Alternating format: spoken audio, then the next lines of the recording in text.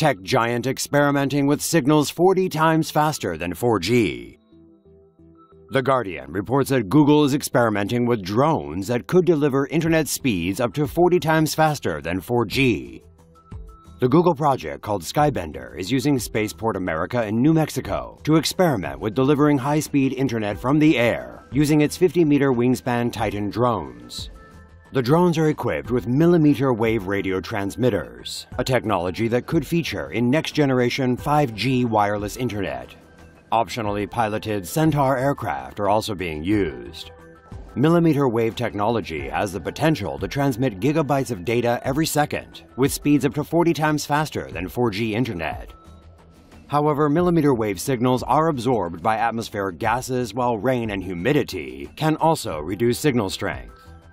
Millimeter waves also travel via line of sight, which means they can be blocked by objects, including trees and buildings.